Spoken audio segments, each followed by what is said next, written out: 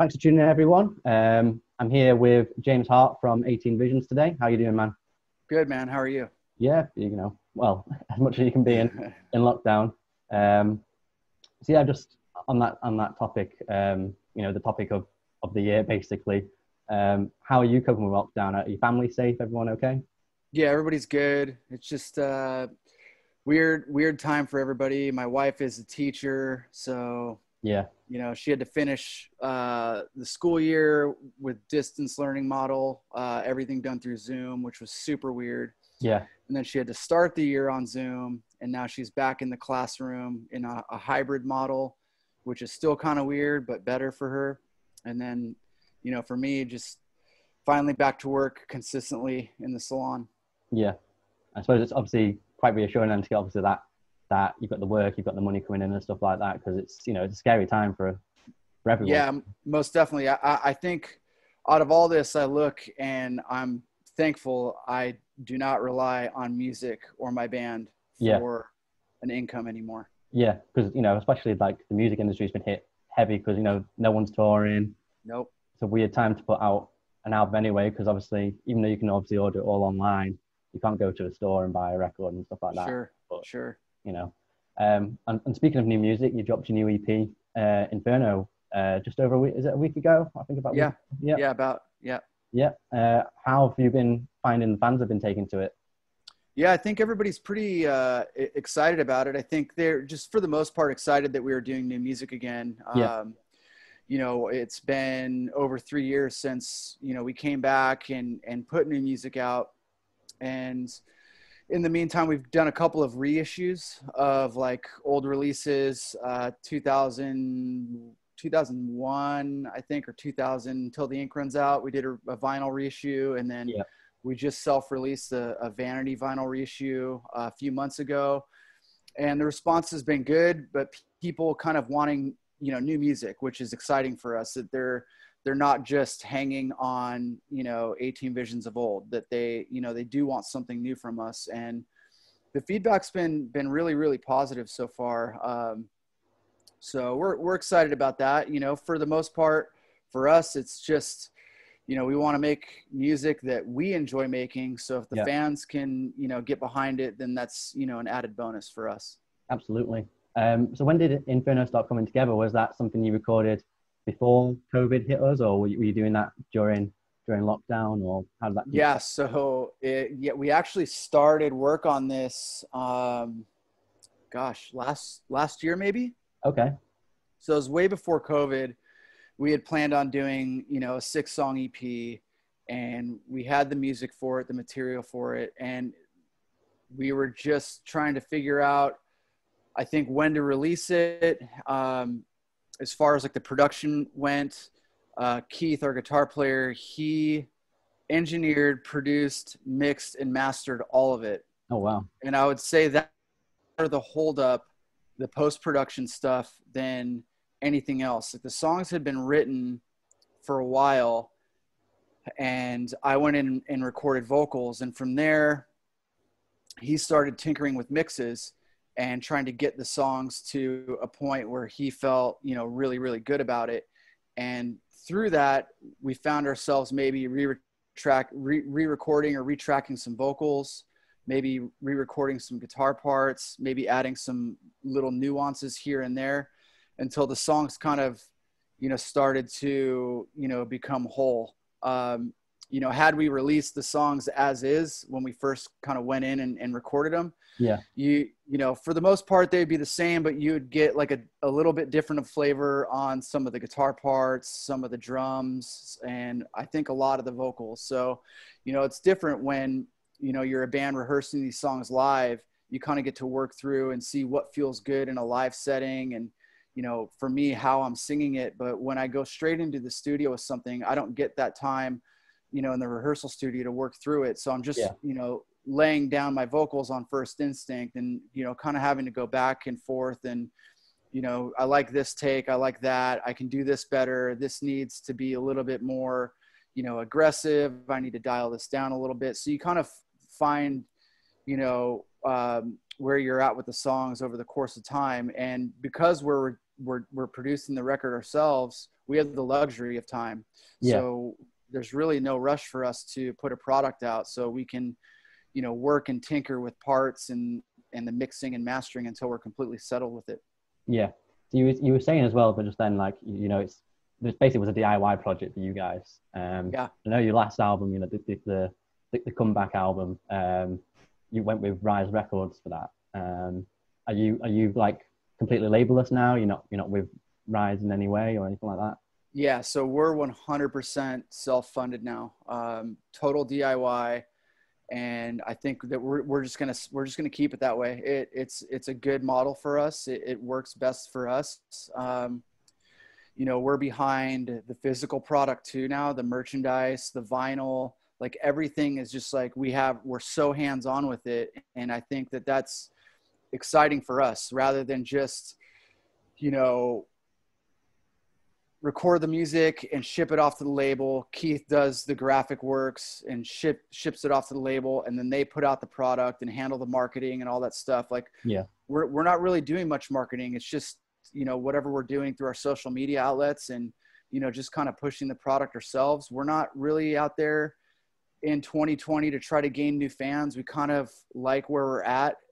If new fans want to come on board, you know, of course, welcome. But, you know, we're just in a spot where this is purely just for fun for us. So, you know, we don't have any stresses or, you know, labors of a major label to worry about, expectations. Everything is just pure, like, raw fun for us. And I think that's the most exciting part about it. It's super pure for us. Yeah. And I imagine it's like really freeing as well. Like you say, you don't have to go to a schedule.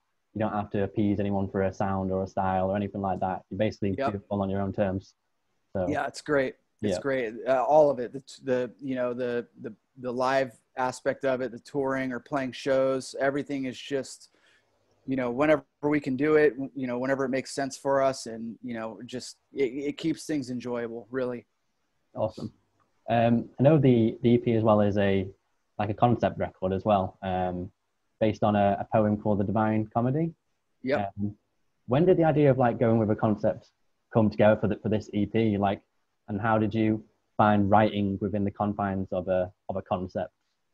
Yeah, so we had written 2 songs, and then Keith had kind of come up with the idea for this concept, and a lot of it kind of circled around just some like reading that he was doing on his own. Right. And I thought it was a super cool idea, and lyrically, the first 2 songs that we had written had conceptually kind of fit the mold of Inferno, right? The first series. And from there, I just started to, you know, write lyrics around the concept and kind of putting myself in Inferno in place of Dante himself. Right. And kind of what I would see or what I would encounter if I was in that spot, and if I was walking through Inferno, being led by Virgil, and taking different people and different real life things that have happened and seeing those sinners and through the different circles of hell that they're in. And yeah, I just thought that would be something interesting. I've never written for a concept before. Yeah. And yeah, I found it kind of, I found it challenging, but also I found it like absolutely like rewarding lyrically. And it's some of my favorite lyrics I've ever written. Awesome. I mean, did you find any kind of like ties with the themes and the lyrics you're writing with some personal experiences as well, so you could kind of like interweave them at all? Yeah. So for me, you know, the journey and seeing like the different levels of hell and like the different sinners and where they all are. One song I took was The Wicked, which I had actually started writing about a Netflix documentary called The Keepers. Oh, okay. And for those who aren't familiar, it's about a Catholic nun that was murdered, allegedly by, the Catholic Church, because she had found out and uncovered, sexual misconduct within the church in, I believe it was Baltimore, Maryland. Right. In, I think, like the 1960s. And it was just this whole world of scandal that I'm sure, like, most people are privy to nowadays, that, kind of goes on behind the scenes there. And I felt like, that was something where if I was on a journey through hell, where I would see these sinners and just kind of discussing what their sins were. Right. So yeah, something like that, where, I can take something that has happened and, something that impacted me and, place it within the song setting. Awesome. And we kind of touched on it earlier as well. This is like your second release since you guys kind of came back in 2017. Back when you guys, did reform, what was the initial feeling you had? Was there any like concerns as to how it would be received? Like, if the fans would be elated, if you wouldn't get as, many people kind of wanting to know what you guys are doing as you maybe perceived you might? Yeah. So again, to kind of, circle back to this just being fun for us, that's really all we wanted. So, and to be honest with you, 18 Visions coming back together was kind of a fluke. Right. Keith had approached me in 2016 about working on some music. And for those that don't know, which most people don't, 18 Visions was very close to reforming in 2012 and again in 2014. Musically, we just weren't able to get the contributions from everybody that we were looking for, right, that me and Keith were looking for. And we didn't want to go and write 10 songs by ourselves and not really have the other members contributing. And then in 2013, our bass player, Mick, had passed away. And we just felt like it just was something that we probably shouldn't pursue. So right. Fast forward to 2016, a couple years later, Keith approaches me about finishing some songs that we were working on for 18 Visions in 2012 and 2014. And so I wasn't working on anything. I had just left my other band, Burn Halo. I had kind of put that behind me. And so working on new music was absolutely something I was into. Mm-hmm. We sat down, we started writing, and I had kind of approached him about maybe asking Trevor and Ken if they wanted to be involved. So we asked them. Trevor said yes. Ken, unfortunately, didn't have the time to commit. So the three of us just went into the studio. We started, writing some music and started recording. And it was just going to be a band, the three of us, right? With maybe another guitar player, maybe a bass player. We didn't really know what we were going to do. Yeah. That far out. It was just kind of like, let's hash through the songs and get some music together and go from there. And then one night I talked to Keith and was like, hey, you're going to want to play some shows, right? Well, yes, I'm going to want to play shows. Are you going to want to play 18 Vision songs? Yes, of course I'm going to want to play 18 Vision songs. I was like, all right, well, my thoughts are, this sounds like an 18 Visions album. Keith says, yes, of course, you're right. It does. All right, well, we're only fooling ourselves to not call this 18 Visions. We're going to play shows. We're going to play 18 Vision songs. Right. It sounds like an 18 Visions album. It's your guitar. It's my voice. Like, I know Ken doesn't want to be involved or can't be involved. Let's ask him, how he feels about us moving forward without him. So, we approached Ken and Ken was like, yeah, sure. Go for it. So that's when 18 Visions was, I guess, officially reformed. Right. So with that in mind, we had said, all right, well, I don't want, these lofty expectations of having to go out and tour and sell a ton of records and, kind of be disappointed by, what may or may not, come of it. Mm-hmm. So I said, well, I don't really want to tour. I can't go out for weeks at a time or months at a time. I can do, a handful of shows here, a handful of shows there. Really, I just want to have fun with it. I'm not, have my own career, not out trying to make a ton of money. Nobody was, trying to do that. It wasn't the focal point. So it was just like, hey, no expectations. Let's just have fun with it. If it's not fun anymore, we won't do it. And so that's, where we are in 2020. Right. So was still fun, still fresh for us.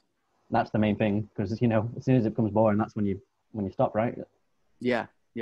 So with what you were saying, was there a point if you had these records, these songs, was there a potential of you to go out as a different name? Because like you say, you wanted to speak about, make sure everyone is okay with it going ahead. And yeah, it sounds like 18 Visions songs, but do you want to go ahead and say it's an 18 Visions record? Was that considered at all?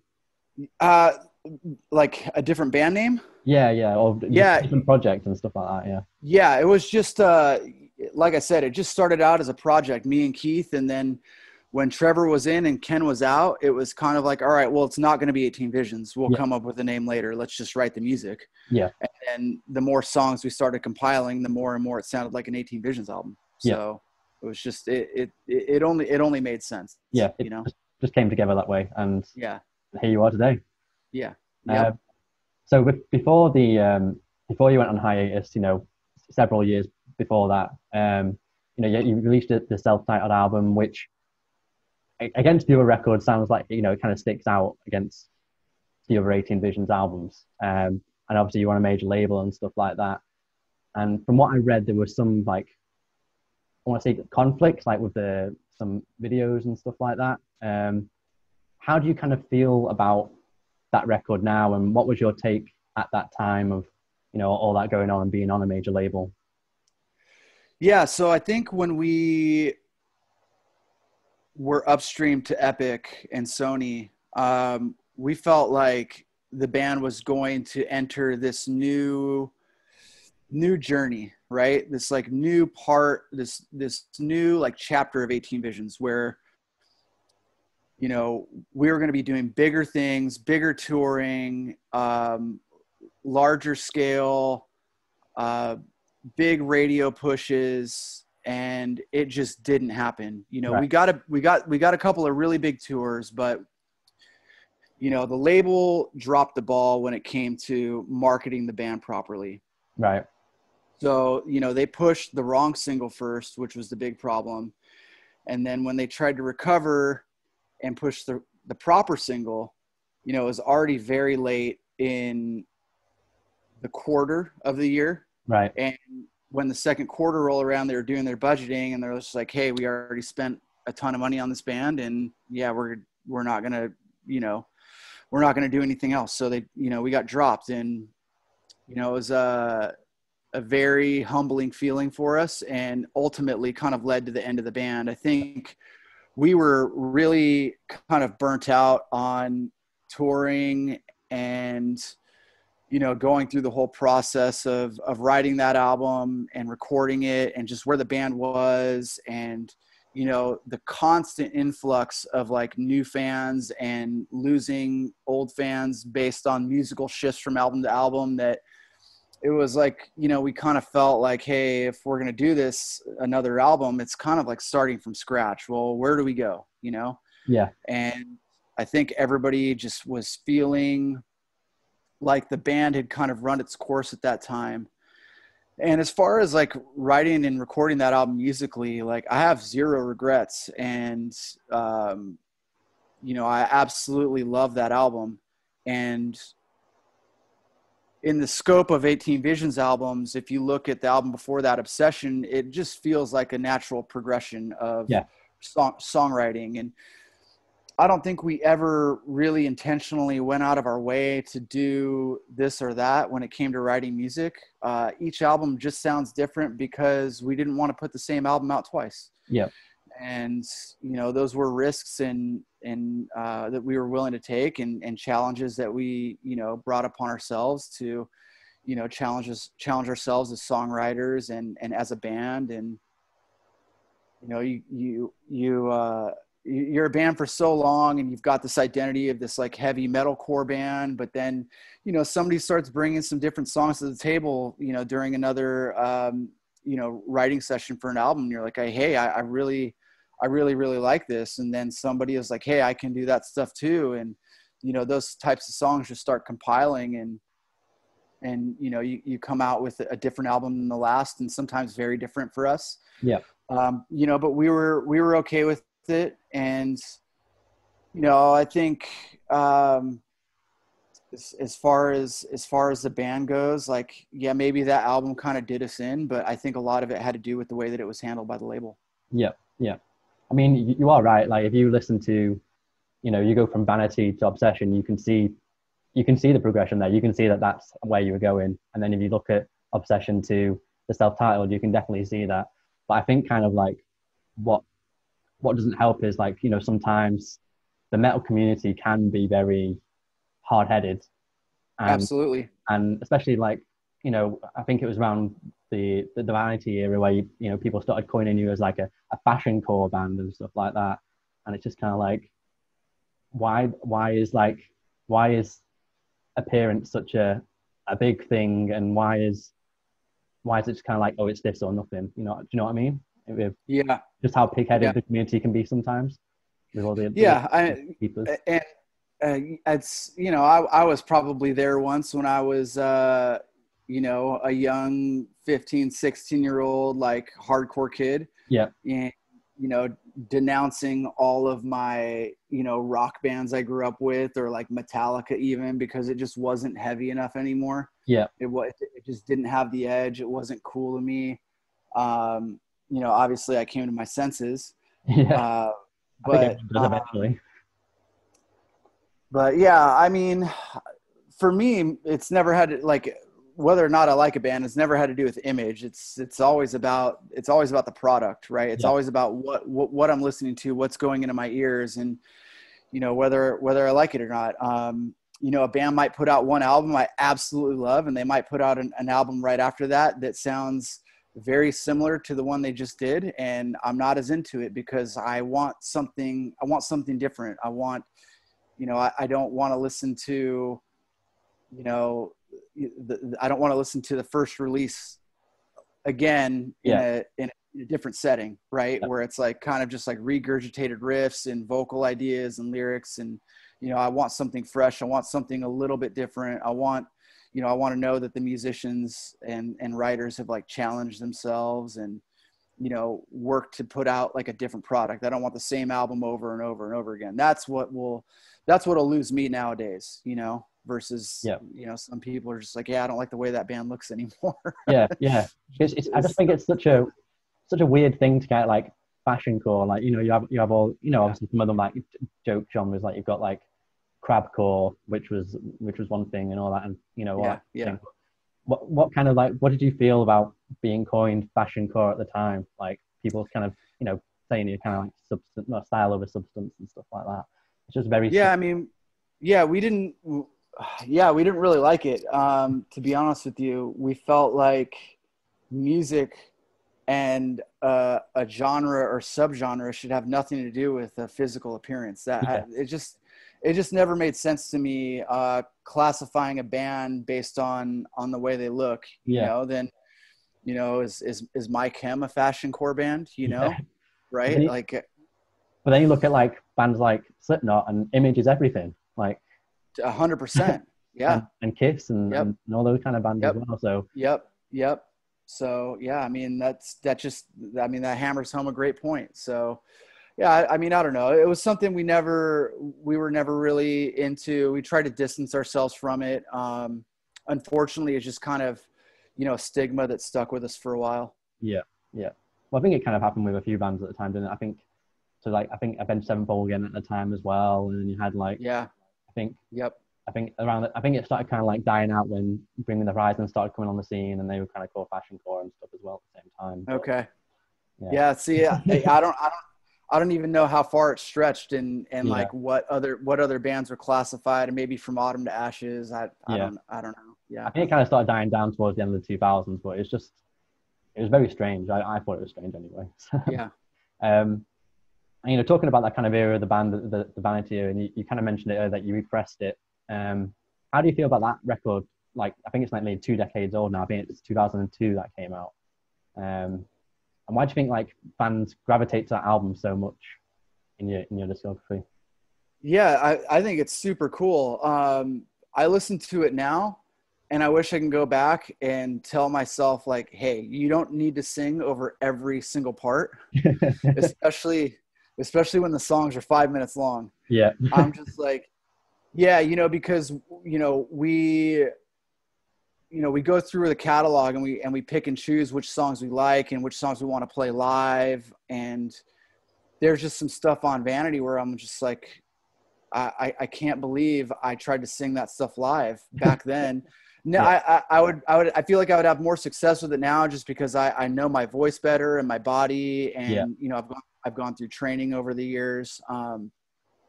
But yeah, just I would have changed a lot about the way that I approached writing that album. Yeah. And obviously if I can go back and re-record the whole thing now, I would. Yeah. I guess we probably could. It's just time consuming. And is it really worth it? We did the re-recording of the 2 songs, and I was, super happy with the way that those came out. But yeah, I love that album. It's super important for us. It represents a musical shift for us, and, really kind of push the envelope, musically as well. And really helped shape the band that we ended up becoming. Yeah. And you say you recorded those 2 songs. So was there like talks to re-record the whole album potentially, or like I say, was it just like time constraints that kind of put that? Yeah, I think more or less, because again, we did those 2 songs ourselves too. Those are the first 2 Keith did. Right. And I think it was more like, hey, let's focus on the new material now. Yeah. We could go through this and re-record all of it, but it's going to take a while. Let's focus on new music. That's what we're really excited about, right? Is something new and fresh. Yeah. Were they recorded in the same sessions as Inferno, or are they completely different sessions that you did all them in? Yeah, they're different. But I guess around the same time period, we re-recorded Vanity and You Broke Like Glass right around the same time that we were like writing and recording the first couple of songs for Inferno. So there's a little bit of crossover there. Yeah, cool. Well, I guess it's near the end of the year and there's not much kind of going on. But is there anything planned for 18 Visions for the rest of 2020 or 2021 so far? And I mean, on ice at the moment. I think everything is just kind of wait and see right now. Right. What do we have control over as a band? And it's writing and recording music and releasing music and putting out physical product, whether that's, doing a repress of Inferno or, another Vanity repress, or, pressing, Obsession, or even like Yesterday's Time Killed. Some stuff that never saw a vinyl pressing before would be really, really fun. Yeah. For us. And I know the fans would really, really dig it. So those are the types of things that we actually have control over, right? So I would look more at doing those things. Once we get some clearance to actually play some shows, I think, we would absolutely, I'll fucking play anywhere right now. Really. My garden. That's social. Yeah. Hey, you book a gig in your garden and you cover the flights and the hotels, and we're there in a second. Yeah. I'm so ready to play. We actually haven't played a show since 2018. Wow, that's a long time. And we had 8 gigs in the pipeline right when this all hit. And we were the week that COVID kind of like really, really impacted the United States. Those 8 shows were being confirmed that week. Right. 4 on the East Coast, 4 in California, and it just kind of all got washed. And we had some really, really cool ideas for those shows too. Hopefully we can end up getting back around to that idea at some point. Yeah. But then we wanted to do around this time, we wanted to do Inferno release shows, and yeah, it's been a bummer, man, for a band that's part-time, that this is just really a hobby for us. And you know, we do have to schedule our live gigs around Josh, our other guitar player. He plays in Stick to Your Guns. Yeah. And they've got like an intense tour schedule. So, you know, we're working around what he's doing and finding gaps in his schedule to book stuff for 18 Visions. And, you know, knowing that we can't do that stuff, it's a bummer for sure. Yeah. But I mean, what can we do about it, you know? Yeah. I mean, you can just do what the scientists are telling you to do, just follow the advice and just hope it goes away sooner rather than later. Yeah. And really everybody's in the same boat that plays live music, you know, and like I said earlier, thankfully I don't do this for a living. So, you know, I'm not, you know, financially impacted by it. Yeah. So, yeah. And like you say, like it's not just musicians as well. You know, you've got people that own the venues. You've got, you know, booking agents. You've got producers who, some bands can't record stuff or anything like that. And they're dealing with it as well. So it's a dry spell for everyone. Yeah, a major drought. When do you kind of think, if you were predicting it, when do you think things are going to go back to normal again? Man, I don't want to believe it, but and I didn't want to believe it. So back in April, one of my friends, he manages our band along with like Every Time I Die, Circus Survive. So he's pretty connected in the industry, and he sent something into our group chat that's, I don't remember where the article came from, but basically like live concerts are pretty much dead until the fall of 2021. And I just laughed it off. Yeah. I said, there's no way. There's absolutely no way that's going to happen. Like, you know, this thing's not going to go on for that long. B, like, you know, people are going to want to play shows, and, you know, fans are going to want to go to shows. Yeah. And now that we're, you know, I know that's a year out from now, but I feel like that is a very realistic like time frame of, you know, fall of 2021, at least for touring. Right. And like every country is going to be different.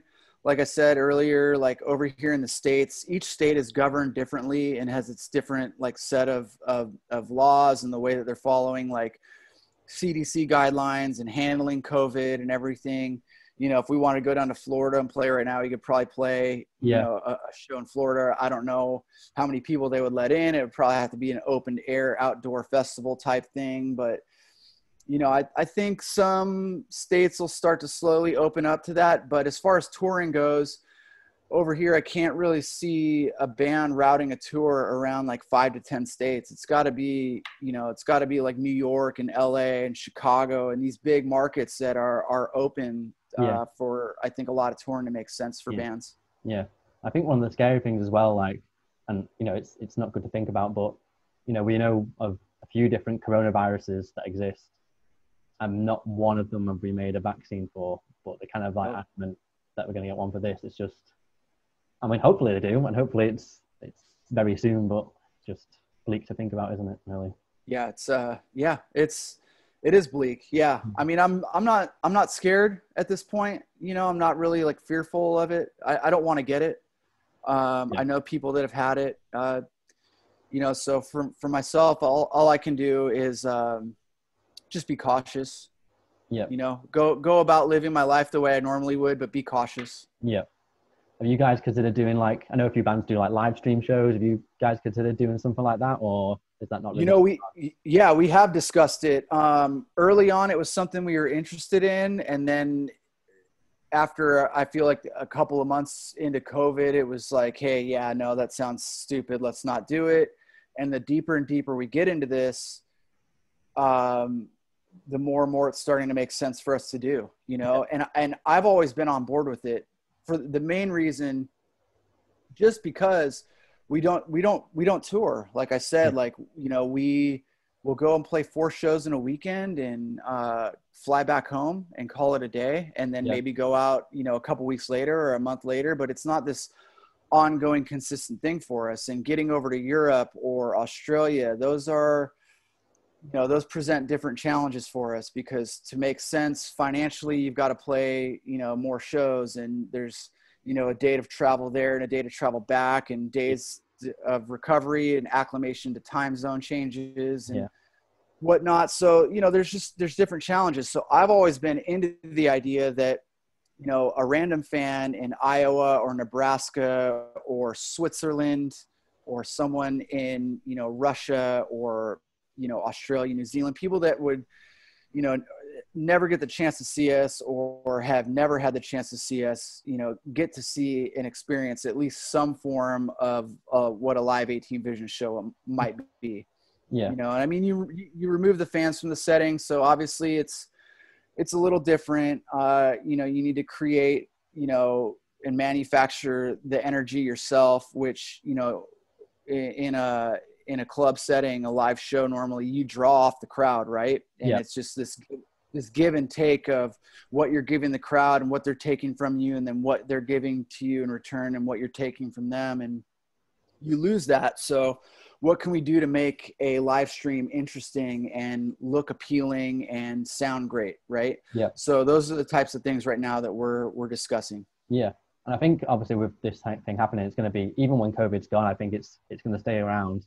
And you think about financially, you know, if you guys want to come and do a show here in the UK, you've got to pay for those plane tickets and all that kind of stuff. Whereas you can do a live stream. There's no kind of cap to how many people can attend. So you can get, you know, you can kind of like budget the money from the tickets to attend that live stream and all that kind of stuff. So I think financially, especially for bands, you know, like you, like part-time, or, you know, just, you know, the smaller bands that are just kind of getting their feet up the ladder, I think it's like a viable option financially. And yeah, no, yeah, definitely is for me. I mean, I would rather go to the UK. I would rather go over there and do 3 or 4 shows. Hell, I would even do 1 show, you know, just a London gig, and I would be happy, and I would know it would be a killer show, and, you know, get to do a little bit of sightseeing in one of my favorite cities. And, you know, those things are exciting to me. Those are things I can make happen. We just need to make, we need, like, you know, all fronts make sense for everybody in the band, you know, time wise and financially, so that we're not, you know, paying out of pocket to do, you know, some of these gigs. Yeah. Definitely agree. And I know you're busy, and I don't want to keep you for much longer. So are there any final words you want to wrap up things with? Yeah, just check out the new EP. Super excited about it. It's some of the heaviest and darkest stuff we've done in over 20 years. We had a great time making it, and I think that I even felt more freedom doing this than the big comeback record in 2017, which was, you know, refreshing. And even though, you know, for me vocally, it's not as like dynamic as some other stuff that I've done, it was probably the most fun to do.